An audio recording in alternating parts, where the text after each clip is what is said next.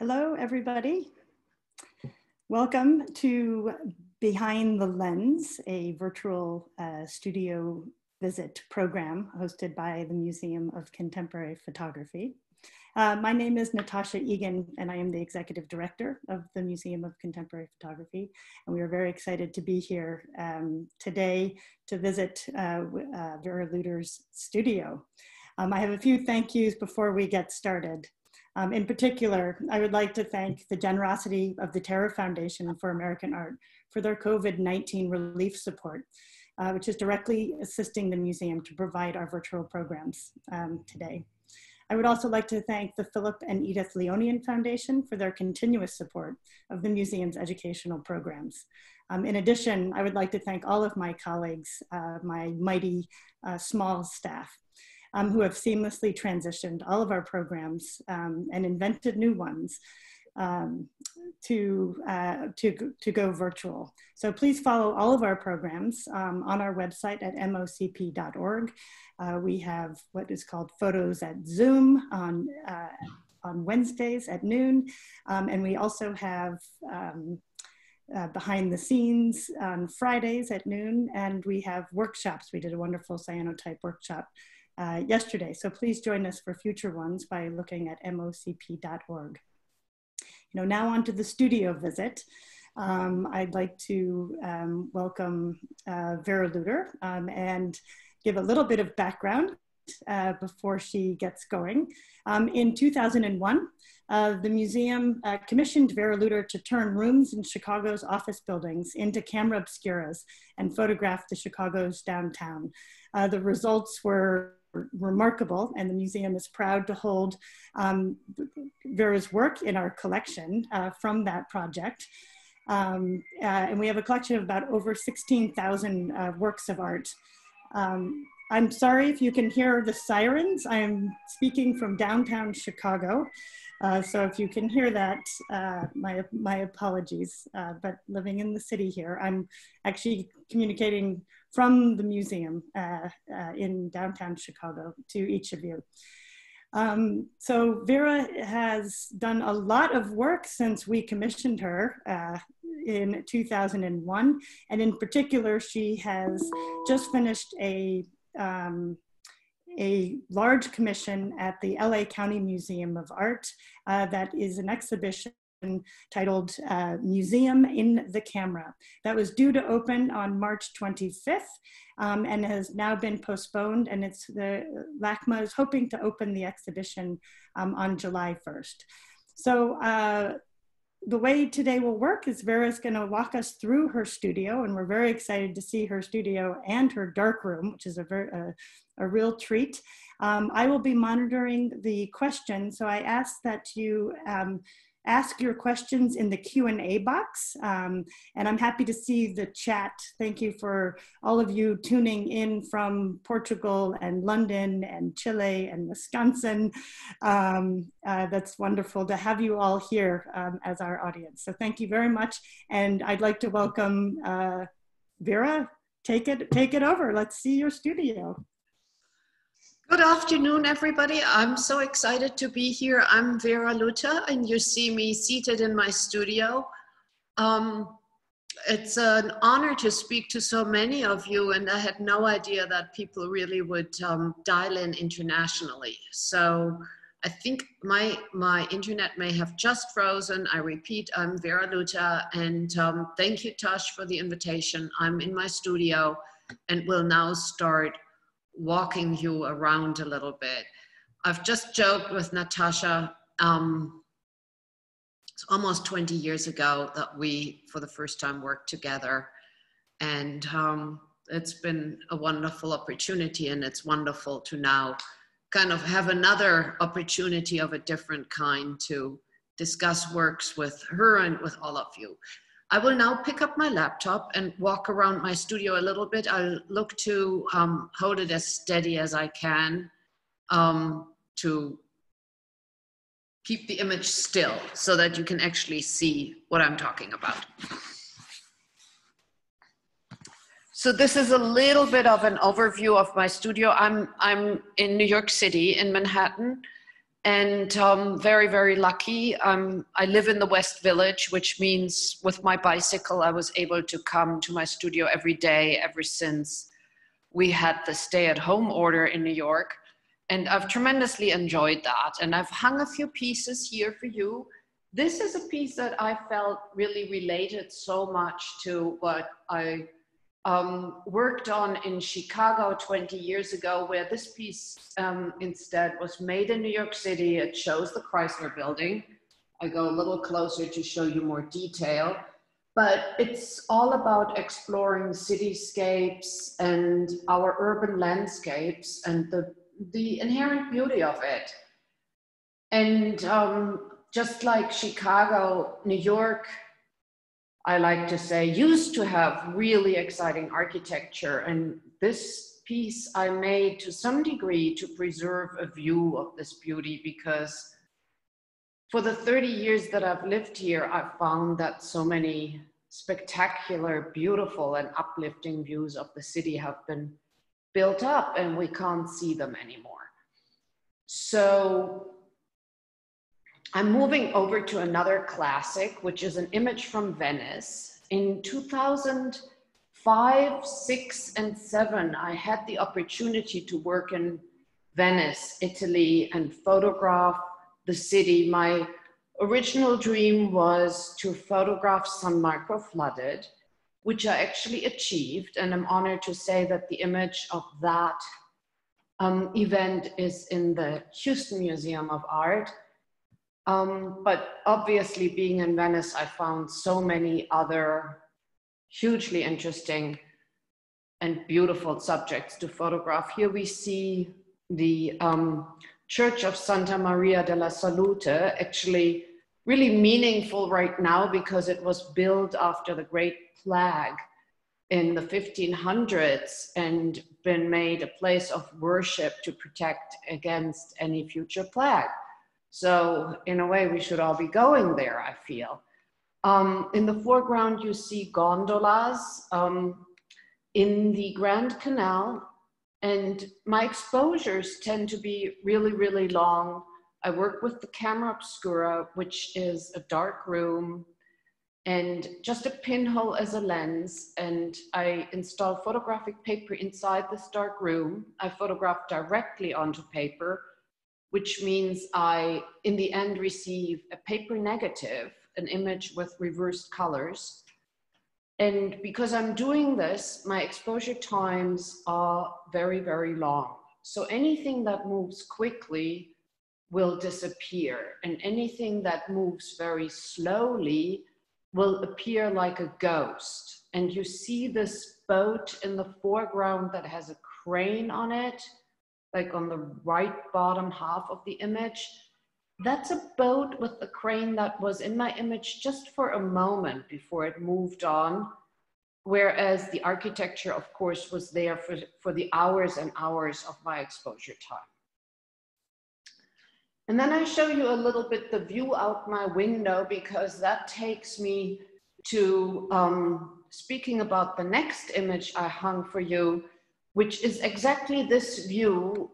I've been in the studio since the early 90s, and I used to have a beautiful view straight south into downtown Manhattan until a developer decided to build this building outside. And to document the loss of light and inspiration and view in my studio, over the 2 years of the construction of this building, I photographed in about 14 images the loss of my view and equally the construction of this new building. And what you're seeing here is a photograph of the building across the street just before it was finished.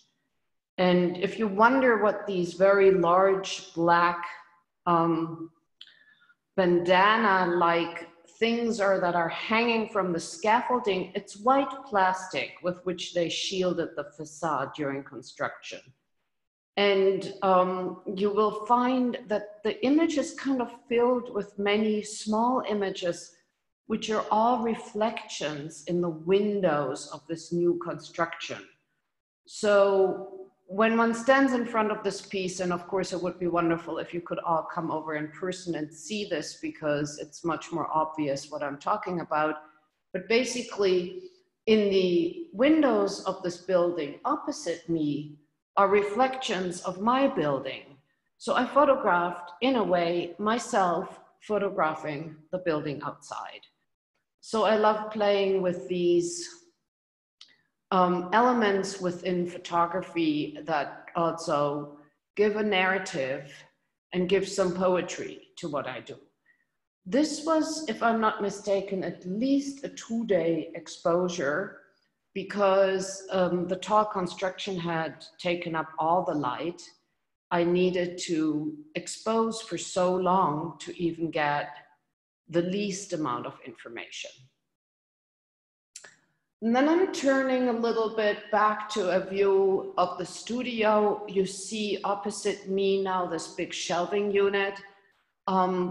This is where I keep my prints.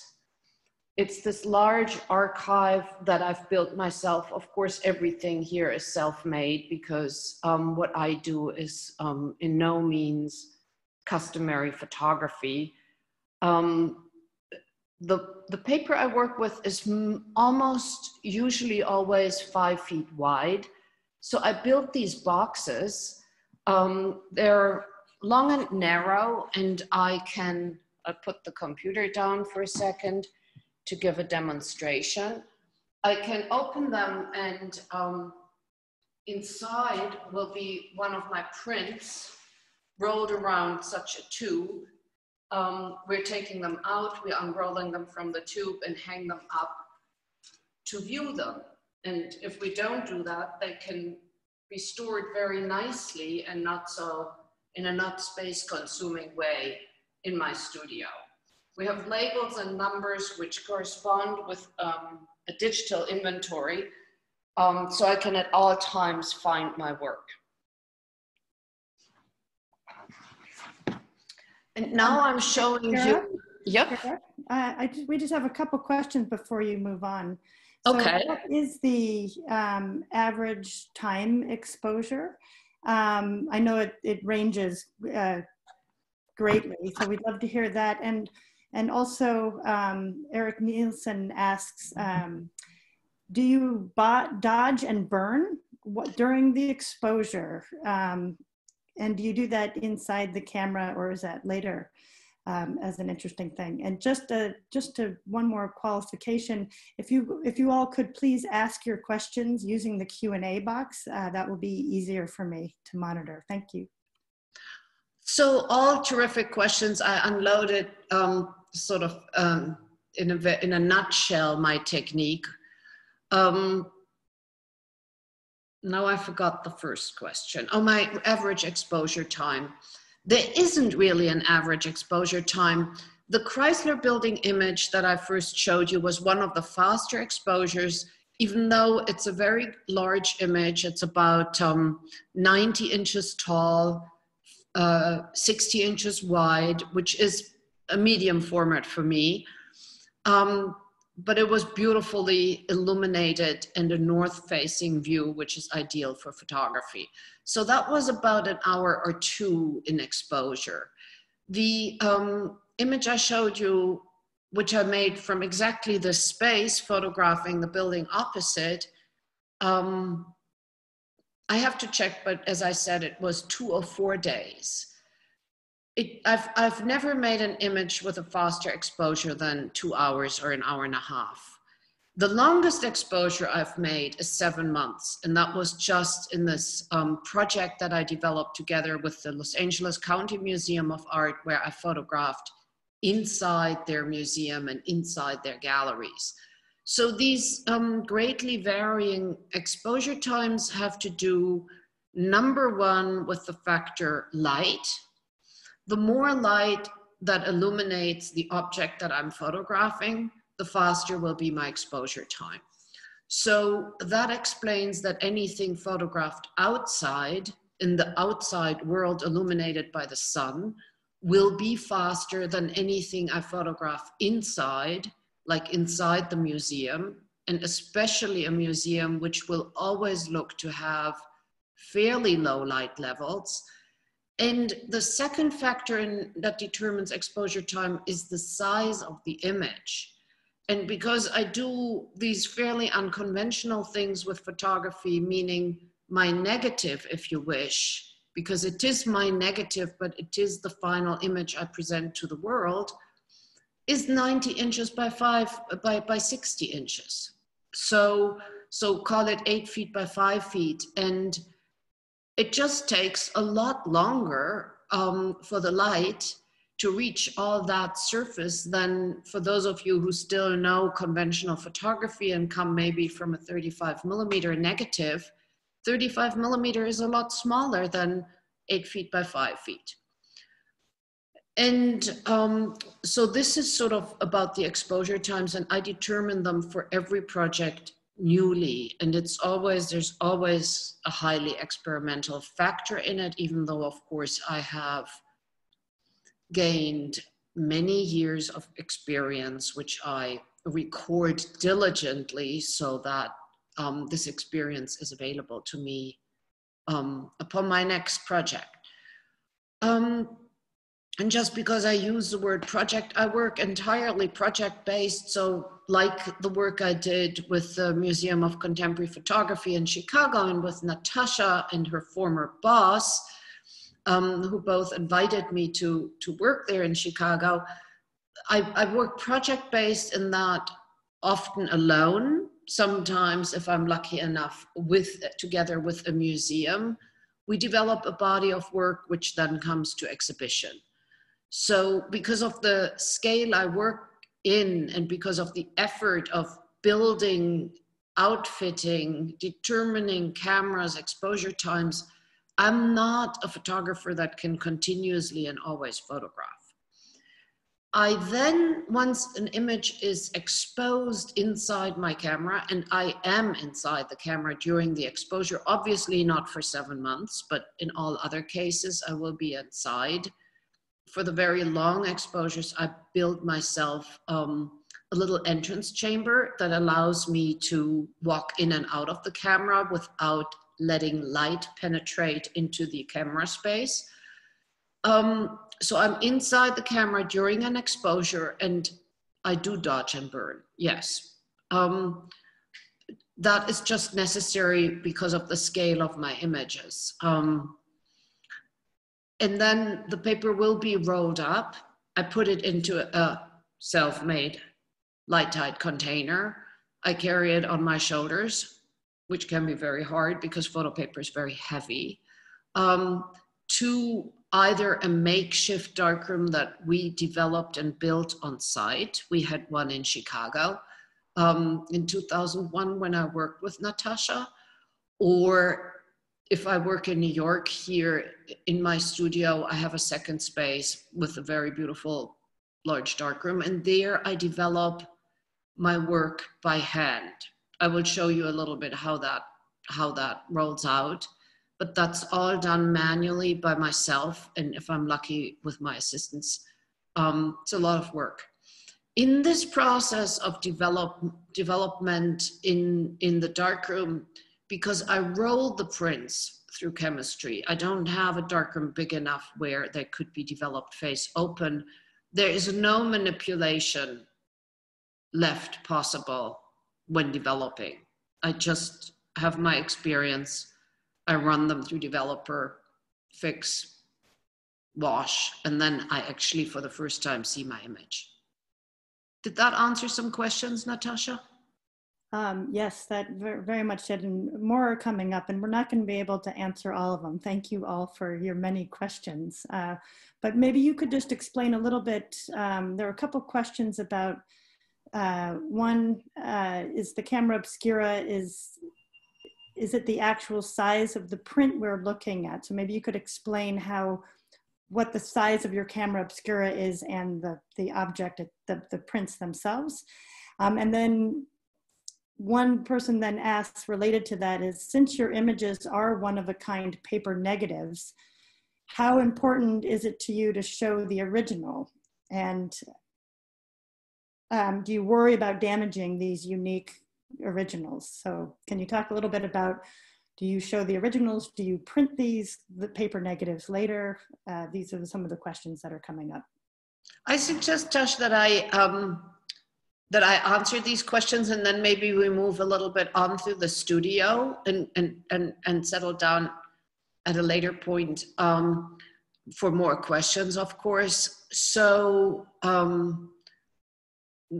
camera obscura means dark room in Latin. Camera is the room and obscura is dark. So a camera obscura, which is my camera, is nothing other than a dark room.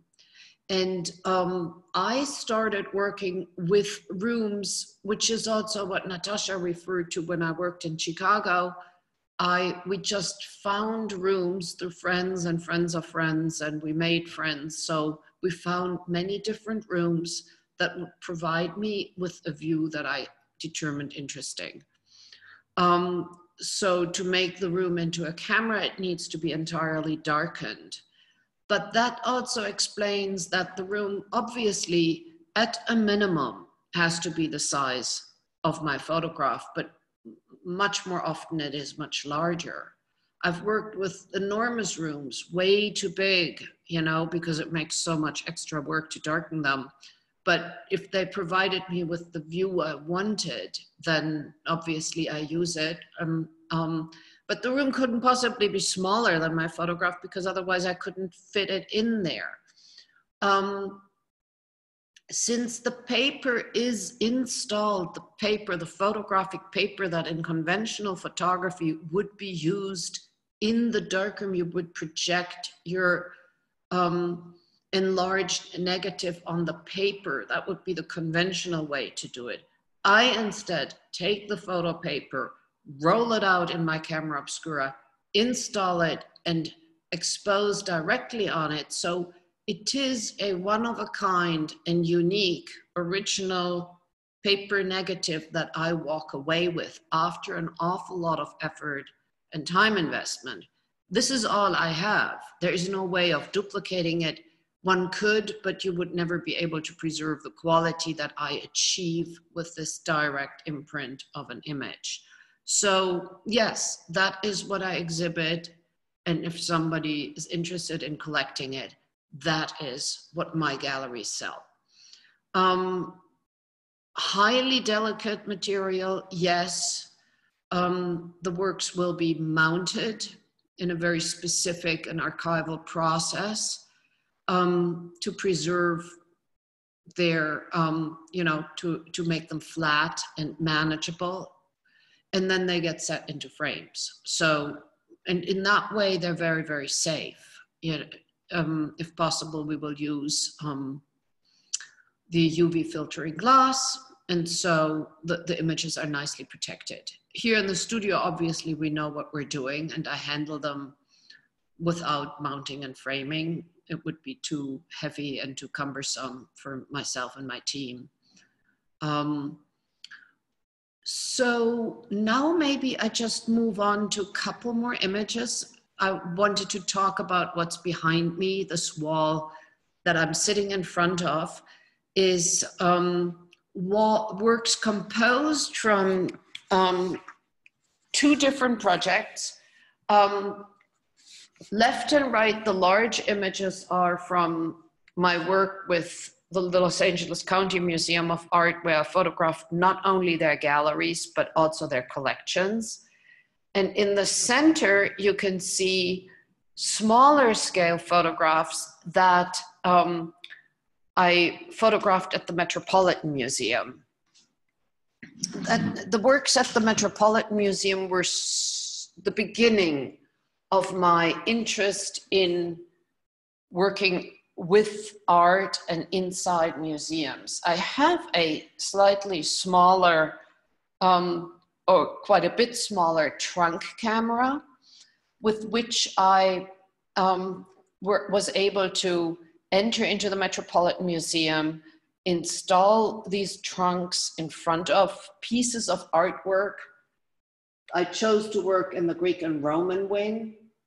I was interested in the fragmented body, in these fragments that history has sort of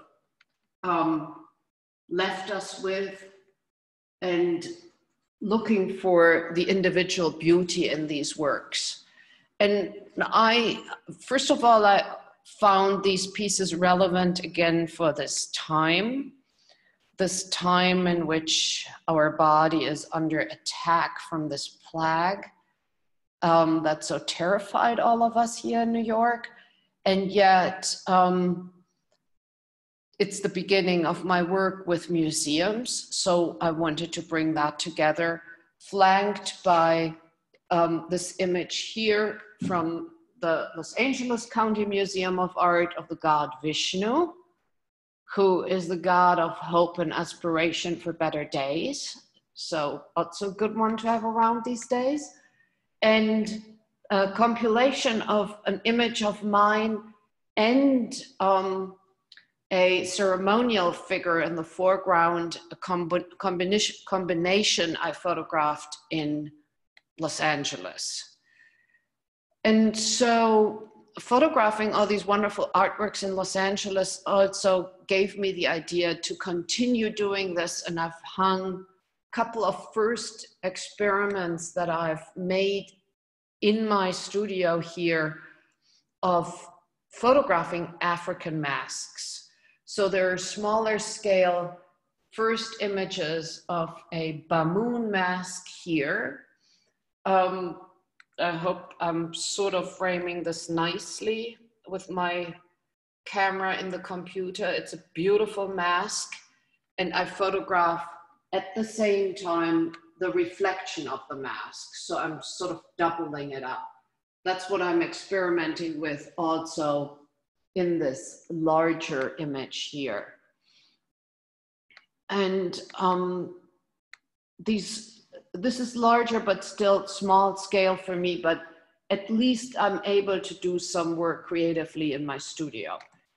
Now I'm walking to the entrance area of my loft here and show you my Hall of Fame, which is for the good days that galleries and museums and exhibition spaces printed invitation cards. I would have one invitation card of every show I was included in, and hang it on this wall to record, to have a record of where my work was exhibited. And I do want to show you probably my most beautiful invitation card that the Chicago Museum made for me for our exhibition. Can you see it? I hope so.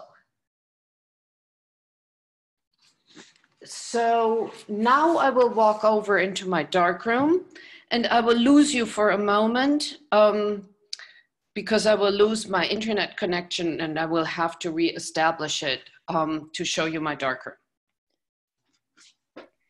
Vera, can you just quickly show us the LACMA or the LACMA invitation? LACMA invitation. At the end there. Of course. Yeah. Can you see it? Yes. So, you know, needless to say, we were all incredibly excited to open the show on March 25th. And we installed it much faster than we anticipated. I was scheduled to work in Los Angeles for almost 3 weeks installing the exhibition, and we were done with the large works. We were done after 1 week, and that was the night that the director had to close the museum. So that was a bit of a heartbreak, and then nobody knew how anything would ever continue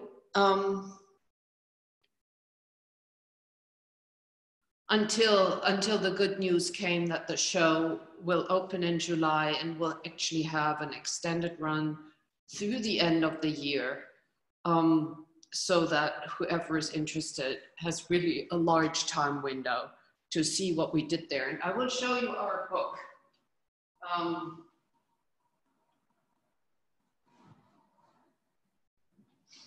We made a beautiful book for this exhibition. Here it is. It's called Vera Lutter, Museum in the Camera. And the title derives, this is an old master painting that I photographed in Los Angeles, and we chose, it's a Franz Snyder's still life of a game market, which I photographed and sort of turned into my own piece of artwork. The title comes from the idea, obviously, museum in the camera. I worked inside the museum. 2 years did I work, almost 2 years full. I worked on site in Los Angeles, photographing the buildings from the outside, the galleries from the inside, and the artwork of the galleries. And every time I worked, I saw the museum projected inside my camera, where I would sit and observe my projected image, my exposure. So it's the museum that I invited into my camera, and the title of the show and the title of the book.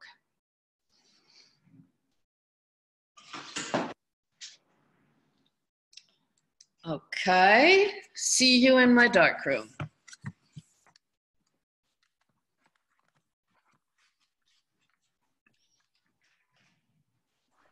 So this is a brief intermission. As she walks to her darkroom, she has to switch internet connection. So we lose her for a second, and then she reappears in her darkroom.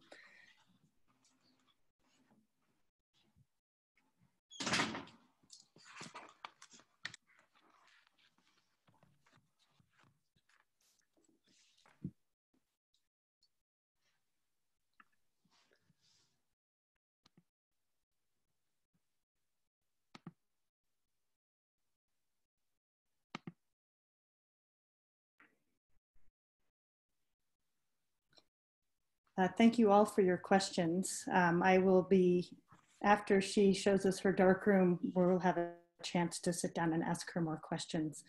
So please keep them coming. Again, we're getting lots of questions, so we won't be able to open, we won't be able to address each of them. Okay, she's back online in her darkroom. So I think this gives kind of a nice view of my darkroom. Here, these metal sinks are where I do my development. On this side of the room, you see these big white basins. This is where we do, where we wash the prints. It's a very long and labor-intensive process. These are trays.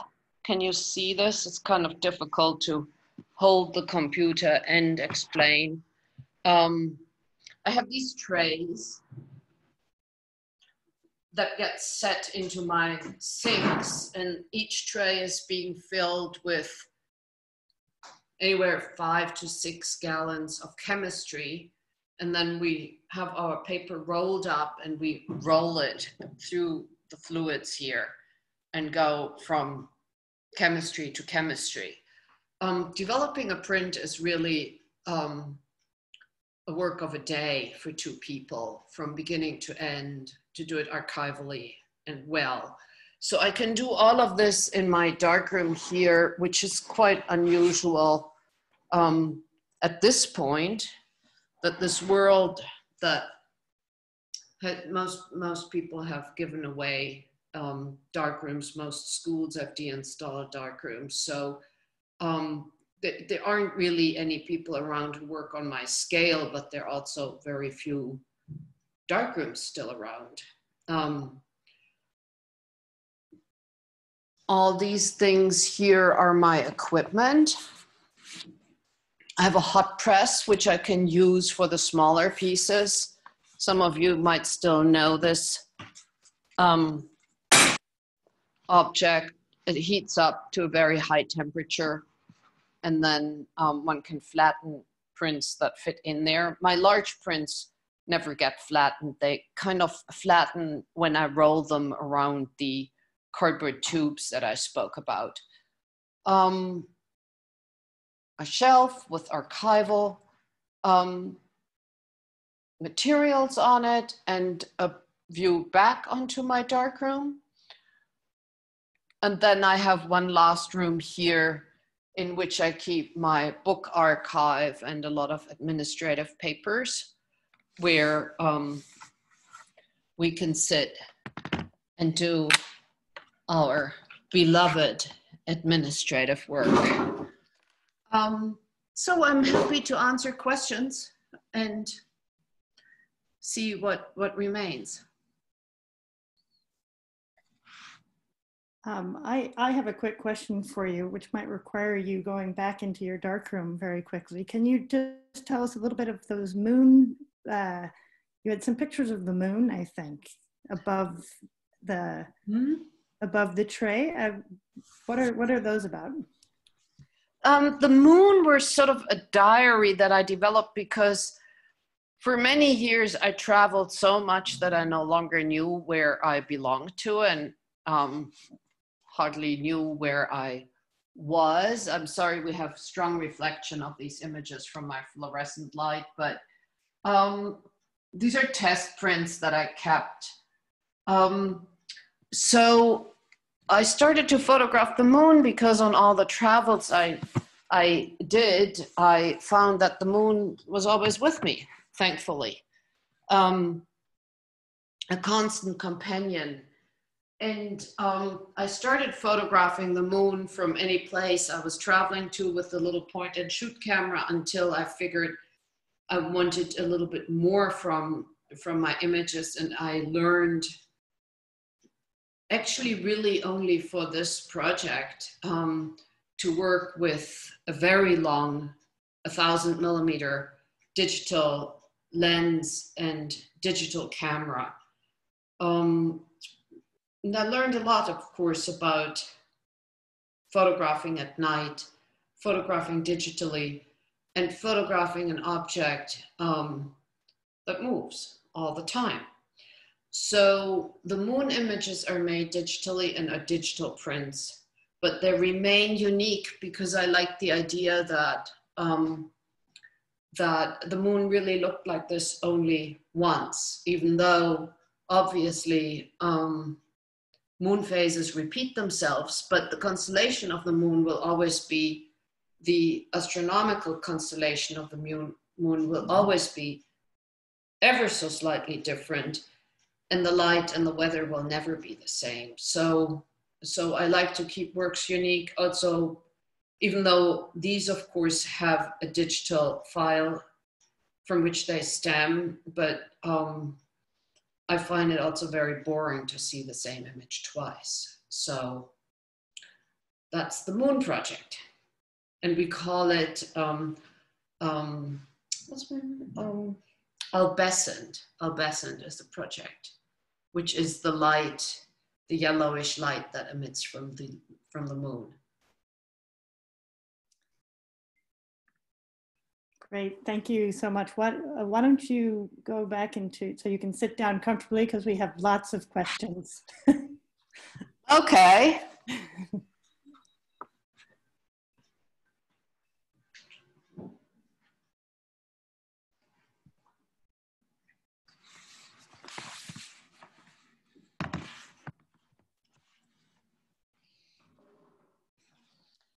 Okay. Okay, so we have a couple questions that kind of relate together about how you got started. How did you come down this path of using the camera obscura or using photography? Were you trained as a photographer first? And related to that, can you talk a little bit about who your kind of historical and contemporary influences are?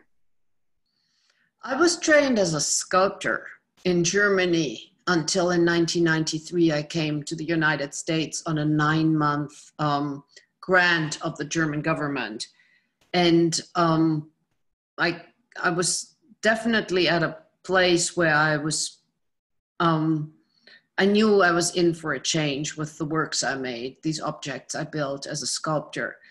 And I wanted to be in New York and get to know New York, and thought, but the grant, this government grant, which is a postgraduate grant, requests that that one is enrolled in a graduate program, which was also a wonderful opportunity for me, but I decided I really wanted to learn something new. I had a lot of exposure to art theory and criticism and sort of contemporary art, thoughts on contemporary art, philosophies during my studies in Munich, and I was ready to go a little bit more hands-on and learn something practical. So I enrolled in the School of Visual Arts photography department, thinking it would be just so good if I learned how to make decent pictures and develop them so I could print my own portfolio going forward. That's what we did in the early 90s, by the way. Artists kind of documented their own work. They made photographs and printed them. It was actually quite beautiful. So that's how I ended up in the School of Visual Arts in the graduate program, where they no longer teach you how to make photographs, but little did I know that that would be the case. You're expected to have learned these practical aspects of photography in undergraduate. And I came in and I lived in this loft in Midtown, which had a spectacular view over the Garment District, which is where I am still today, not in the same loft, but in the same neighborhood. And decided there for the first time to turn my little bedroom loft space into a camera obscura and make a photograph with it. And that ended up right away to be something like 8 feet by 8 feet. So I arrived in art school with this thing, this exposed photo paper 8 feet by 8 feet, and had no idea what to do with it next, how to develop it, how to fix it, how to handle this very delicate, beautiful photo paper at the time.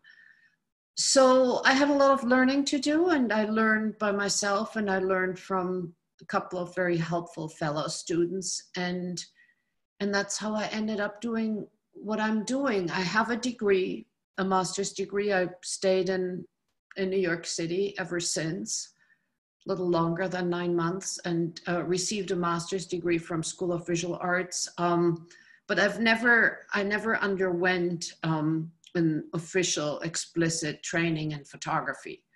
And I think that's wonderful because it allows me to have a completely open mind and be very unconventional about what I do. I've learned a lot, of course. I've learned all the things I had to learn to make my work.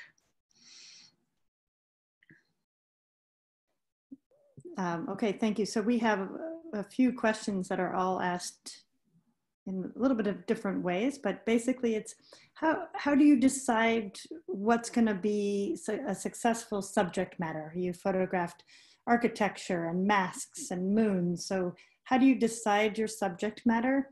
And then when you finally see your finished print, how close does it match your initial intention?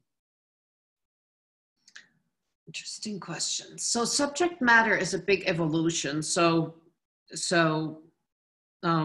you know, I've come in 1993, and in January of 94, I made my first photograph. Ever since I'm doing this, I'm scared to add up those years, but it's almost 30. And as we as people evolve and change and develop, so do the things that I care for, and so does the world around me.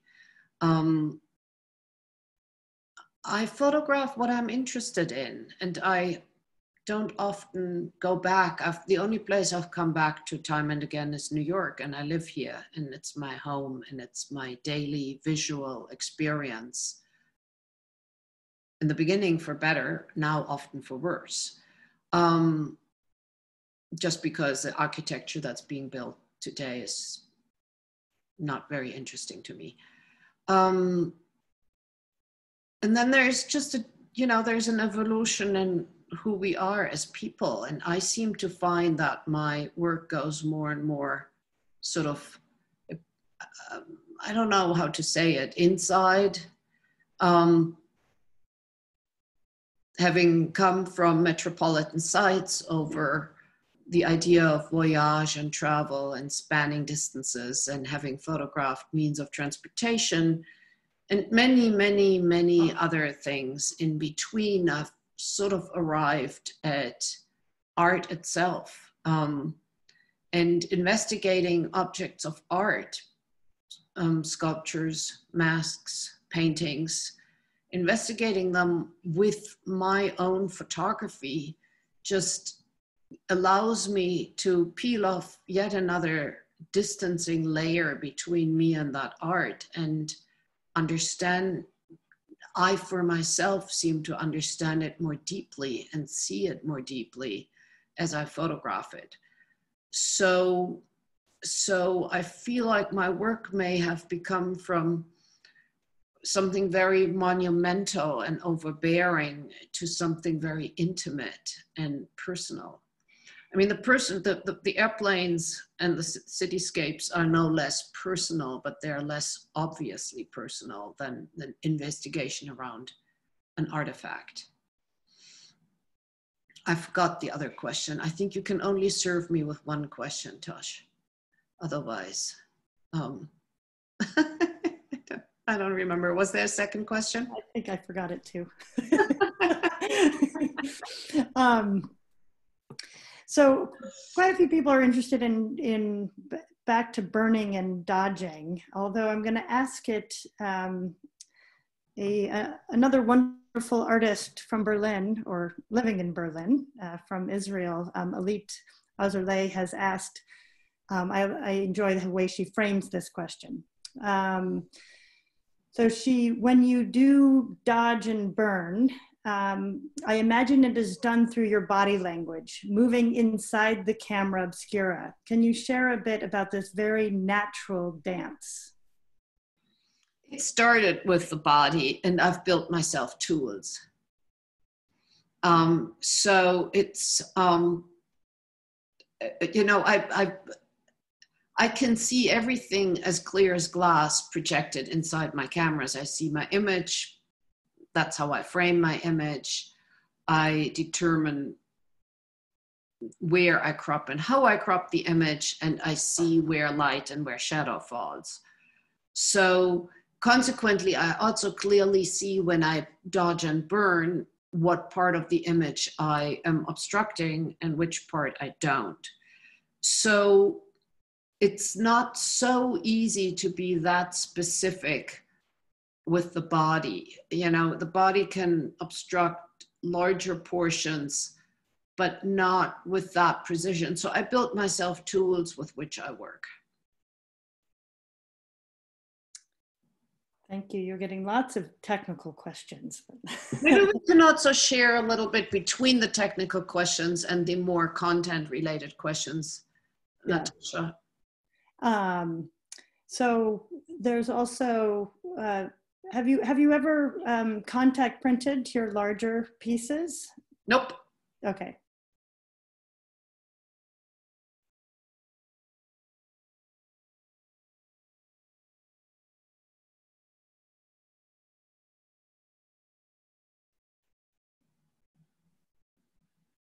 Okay. Have you ever fallen out of love with photography?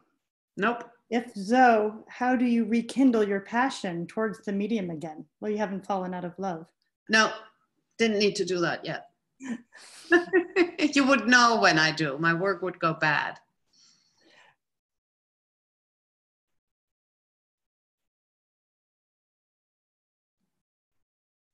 Okay, the forgotten question. I was reminded of what that was. When you finally see your finished prints, how close does it match your initial intention? It's actually, I appreciate that question. It's an interesting question. Yeah.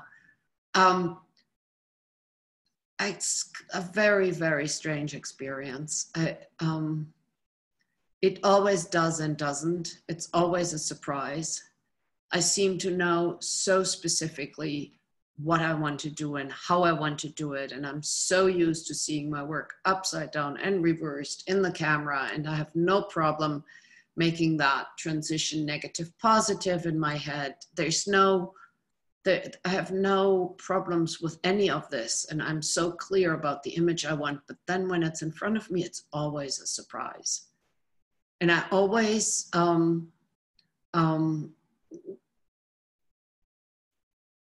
I very, very often take quite a lot of time until I get used to my work. Even if I'm happy, I'm still feeling like a stranger standing in front of something.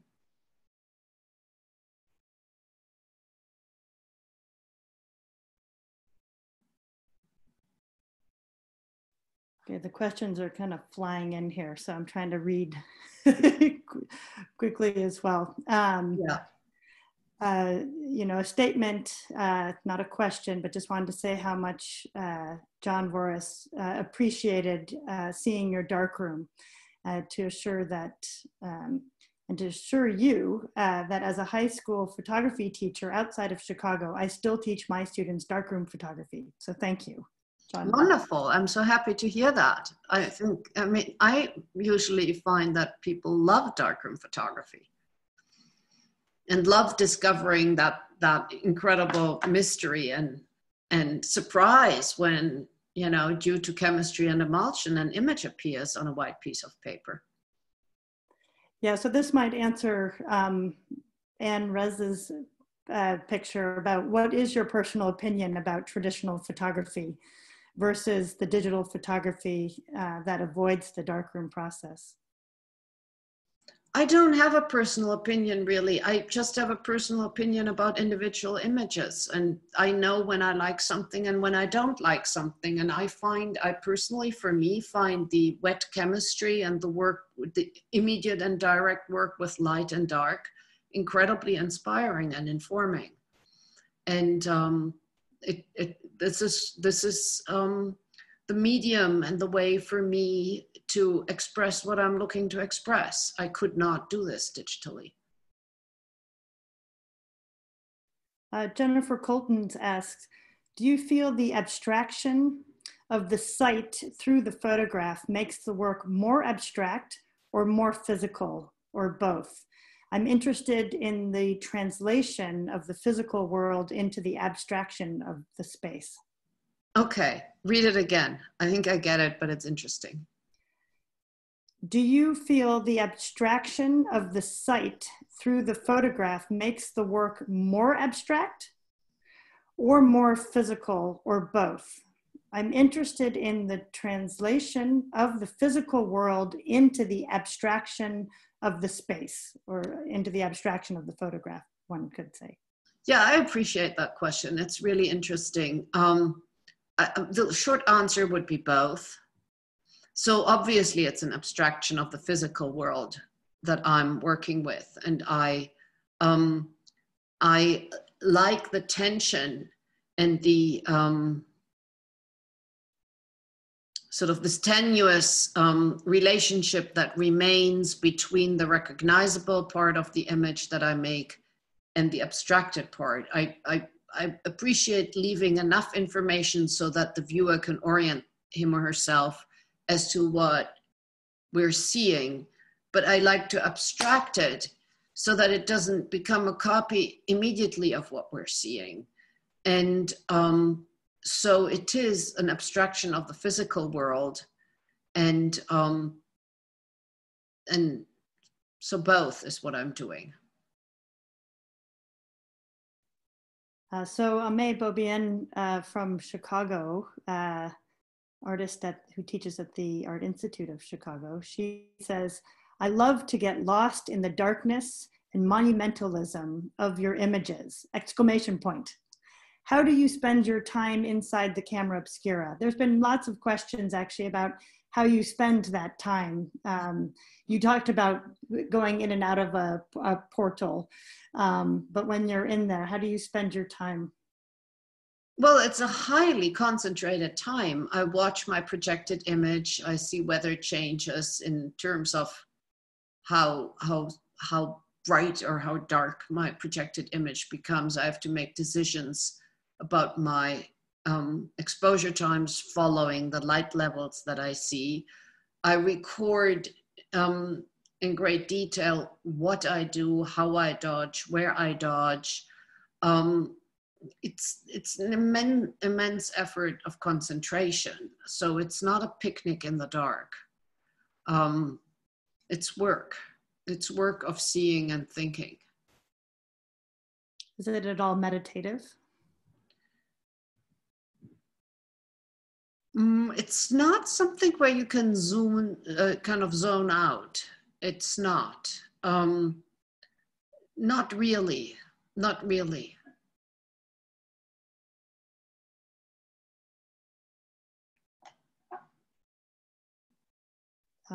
Another comment from Ashley Rencor. I appreciate this tour so much. I am a recent graduate with a BFA in photography from Chicago. In my last year specializing in darkroom printing, I felt absolutely inspired by your work and how you speak about it. So thank you from Ashley. That's so nice to hear. I always love to hear that other artists are interested in what I'm doing. That's wonderful for me. Thank you for saying that.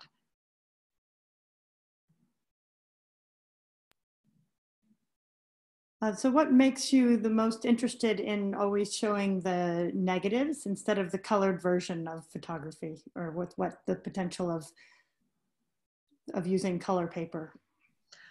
Well, this kind of relates to the question about the abstraction of the world we see in my images that came forward in that question that maybe 2 or 3 questions ago. So I feel like in black and white, I can really go into abstraction much more easily than in color, because color becomes so fictional. Color is not as linear a translation when you shift tonality as black and white is. The reason why I started working with the negative image is really, I wanted a very immediate imprint of my work. I wanted an immediate translation of what I saw in the camera, what I saw in the view that I'm photographing. That's how it all started. That's why I decided to set up a camera obscura to receive a very immediate and direct imprint of the outside world into the room in which I was seeing the outside world. And since that initial interest sort of carries through in my work, I have continued on with the negative format. It's also, again, related to this abstraction issue that we just discussed. It allows me, if you wish, to create a small, slight irritation for the viewer, to create something familiar yet unfamiliar that invites the viewer to look twice. Oh, I know this, but I don't. And why is it this way around? Why is it that way around? And when this kind of investigation in the mind of a viewer starts, then many more creative thoughts and experiences are probably invited in.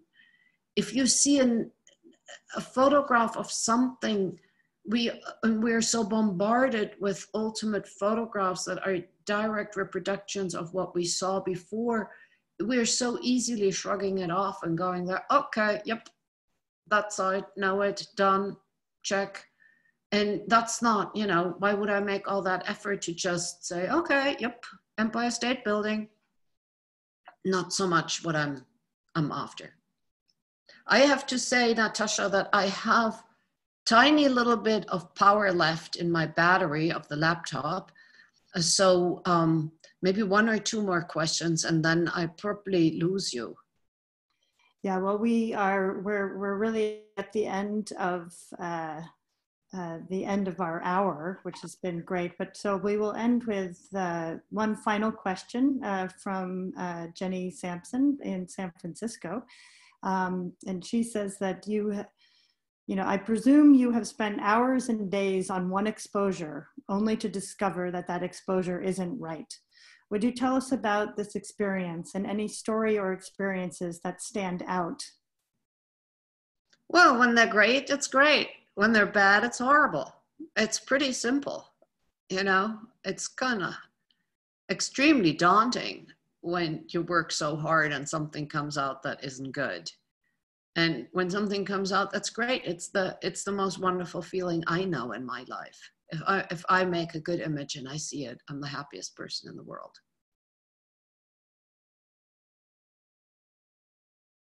Great. And just to end on, you know, I think Beth Dow brings up the notion of time in your work. And I know time, you have photographed clocks, and I know, of course, time is part of it. I would be interested to know about what's the notion of time for you and your pictures. Well, I always speak about this triangle between light, place, and time, right? And that in that triangle, an image can come to existence. And without any one of these elements, you can't do anything. I like the slowness of my work because it really, really makes me think twice about what I want to do, why I want to do it, and how I want to do it. I find the stumbling stones that the work process that I have decided to come up with, I appreciate the stumbling stones that this process kind of throws at me, because these are constant opportunities to check in on myself, what I want to do, how I want to do it, what image do I want to make. I feel completely overwhelmed by the flood of imagery and information that we're exposed to. I cannot possibly neither contain nor digest this. And so on my end, I want to be careful and take caution and be kind of very conscientious about what I put out in the world and what not.